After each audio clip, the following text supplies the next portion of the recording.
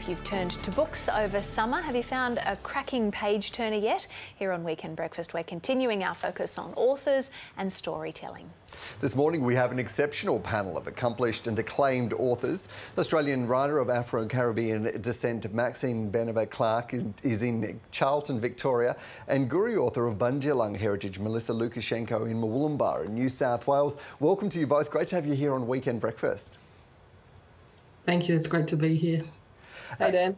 Maxine, I want to start with you first. And you last published just a couple of months ago, in fact, with How Decent People Behave. Tell me, what was it like publishing during the pandemic?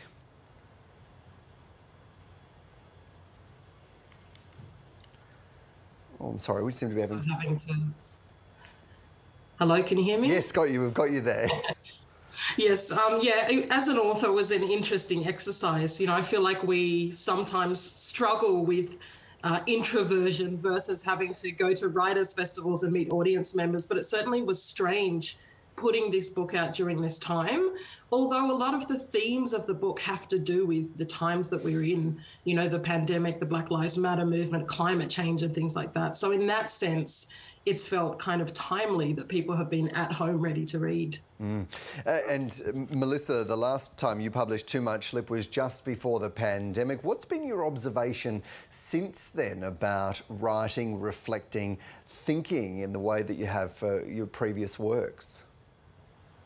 Yeah, well, I'm sitting here on Bundjalung country, Dan, and I think the pandemic has upended so much in everybody's lives, and I think it's allowed us to do a reset, and one of the tools in that reset is books, because, you know, it's a time of isolation and fear, and what books can do is they can be a friend. There's an epidemic of loneliness in the world before COVID, and COVID has just made that even harder for people. You know, capitalism thrives on loneliness, and a book is a great weapon against loneliness. You can engage with the world and use your mind in a different way when you find the right book for you. So that's, I think it's, in a way, it's a reset time. Well, and given that reset, do you think that we're going to see a different style of writing, or that storytelling will be impacted by this as we start to navigate coming out or whatever our new normal is? Yeah, I think so. I mean, the most obvious manifestation of that is the numbers of Aboriginal and Torres Strait Islander writers who are just exploding onto the literary scene, not just here in Australia, but overseas as well.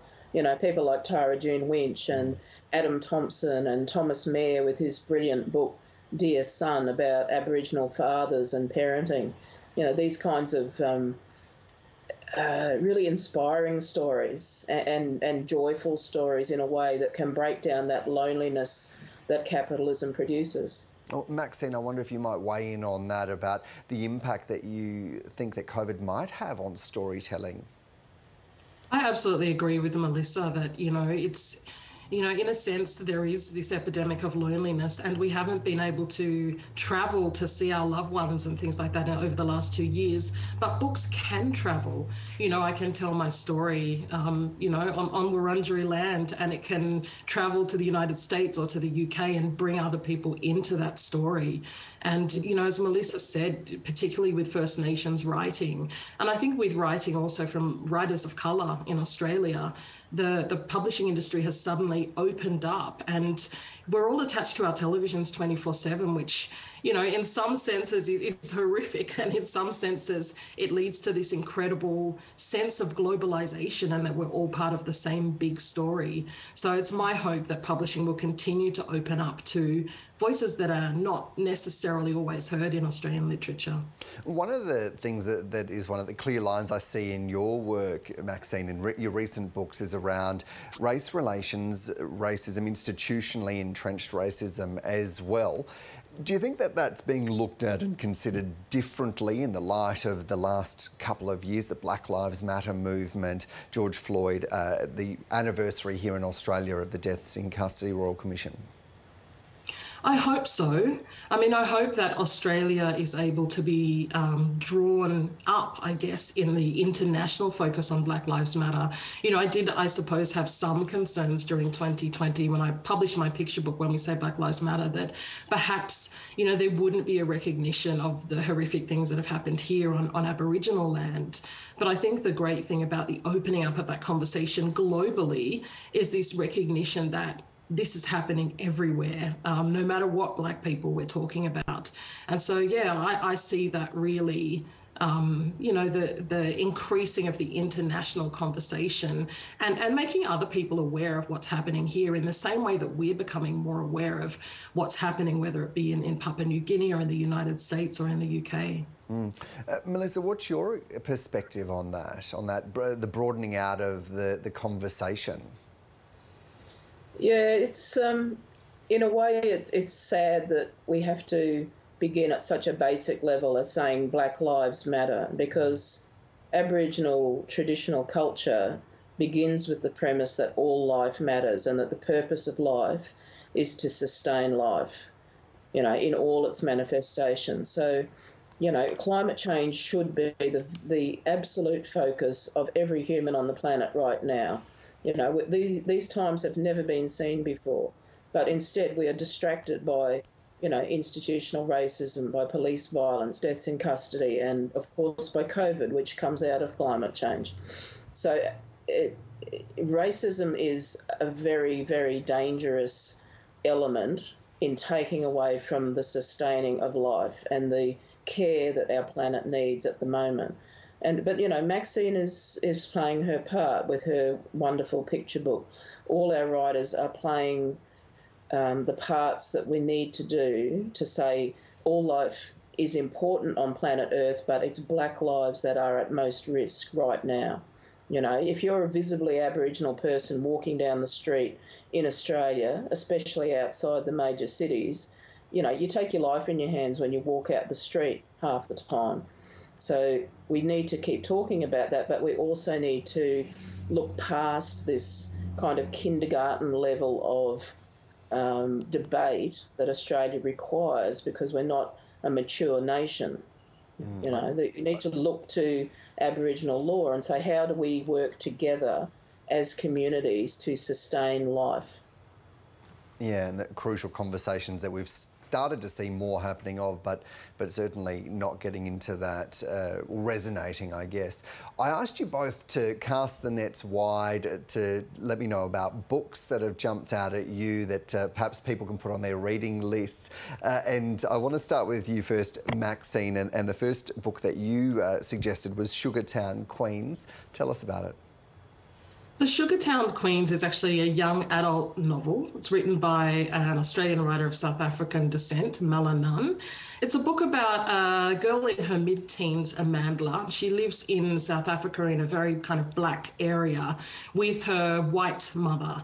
And it's really the story of how she traces her heritage. She kind of finds this bag of money that her mum has brought home. Her mum has serious mental health issues. They live in abject poverty. And it's about her essentially tracing this bag of money back to where she comes from, along with her two friends named Little Bit and Goodness. So it's really this story of kind of the triumph of the sisterhood, as well as it's about roots and class in modern South Africa. So I thought, given that we've all got teens and kids at home that we're trying to stop going out and getting COVID, I'd give some recommendations for young people. I love that, the character's name of Goodness. We could all do with a bit of that, I reckon. And Melissa, to you, The Labyrinth. Why did that one stick out for you? Yeah, well, along with Thomas Meier's book, Dear Son, and Adam Thompson's wonderful Tasmanian stories, Amanda Laurie has also written a Tasmanian book about powerful connection that grows within a disconnected community, and about a woman. It's a parable of Australia, and it's a sensational book, and it won the Miles Franklin, and so it should have. It's Amanda has her character starting life in an asylum, which I think is just a brilliant metaphor for the origins of Australia, this crazy place called modern Australia. And it's about a spirituality and a kind of a quest for belonging that doesn't take away from Aboriginal spirituality. Amanda has done something remarkable in this book. And, you know, if you're feeling lonely, if you're feeling depressed, if you're feeling like modern life is rubbish, then The Labyrinth or Dear Son could be the books that help you find connection and find solace. Yeah, and you mentioned some of your other books that you chose there, including Born Into This by Adam Thompson as well. Yeah, Adam's a Pakana man from northern Lutruwita, Tasmania, and he's a startling new voice. He's a really deep thinker, a quiet man. I like writers who are quiet people, you know, people who can actually stop and consider and pay attention to what's going on in the world. And Adam's worked as a ranger in Lutruwita, Tasmania for many years, and his time on country really comes through in his stories, which are a range of diverse voices. He has this great character, Uncle Ben, who's a kind of anti-hero. He's an elder who has a power struggle with a white youth worker when he goes away on a youth camp with him. And it's a really intriguing story. It's called The Tin Mine, and I recommend you check it out. Yeah, outstanding. Maxine, you also named two other books, one Killanova and Bindi. Tell us about both of those. So, yeah, Bindi by Curly Saunders is this incredible book. I actually bought it for my 11-year-old daughter. The protagonist is an 11-year-old Aboriginal girl living on Gundungurra country.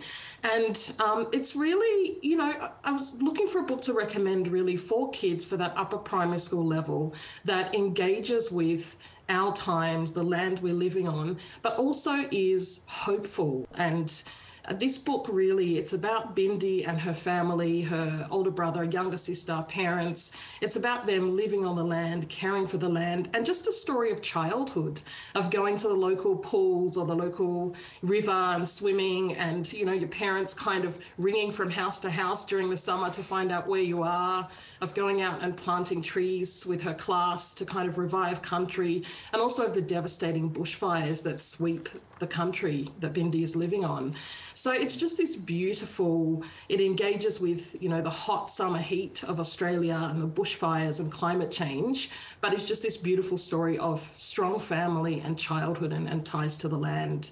And Omar Musa's Killanova, which is a book of poetry. Omar Musa's a Malaysian-Australian poet. His last book, Here Come the Dogs, is a verse novel that was longlisted for the Miles Franklin about 4 or 5 years ago. And this book is a book of poetry and woodcuts that follows Omar Musa back to Borneo, really, to kind of, I suppose, discover his roots. And I find it really intriguing because it's a very curious beast in Australian literature in terms of having woodcuts and being an art book, but also having poetry. And he talks about that notion of Borneo being initially one of the most heavily wooded areas in the world, and the fact that he's learned this traditional art of woodcutting to accompany his work. And so it's almost a memoir in poetry and woodcutting. And it's just beautiful, and it feels like the perfect kind of summer treat of something that's visual and that's lazy, but is also for adults and also contains something profound. I love it. Well, you've both given me plenty of books to pop on to my list. Thank you so much for joining me this morning on Weekend Breakfast. Really wonderful to yarn with you both, Maxine Beneba Clarke and Melissa Lucashenko. Thanks so much. Thank you. Thanks for having us. Well,